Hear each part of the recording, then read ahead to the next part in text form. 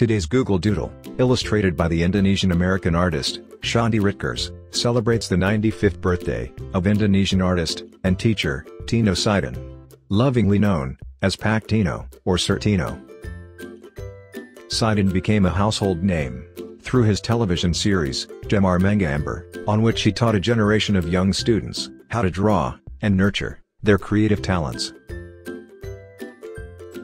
Across Indonesia, November 25th is also recognized as National Teachers' Day in commemoration of the establishment of the Indonesian Teachers Association.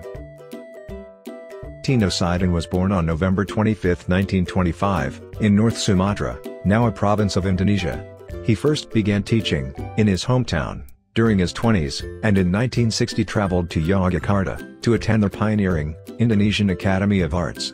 In 1969, Gemar Menggambar first premiered on the local TV station, TVRI Yogyakarta, and in 1979, it made the leap onto Indonesian national television.